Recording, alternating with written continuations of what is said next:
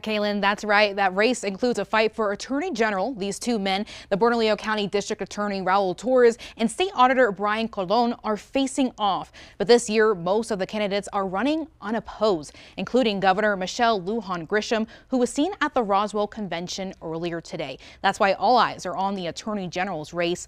Both Torres and Colon are two well-known Democrats with extensive backgrounds in consumer protection and criminal justice. While there's a big focus on the contest for Attorney General, that's not the only race state Democrats are looking at. There's also questions on who may be running against Republican Yvette Harrell for the 2nd Congressional District. I'll have more on that coming up tonight at 10. Kaylin?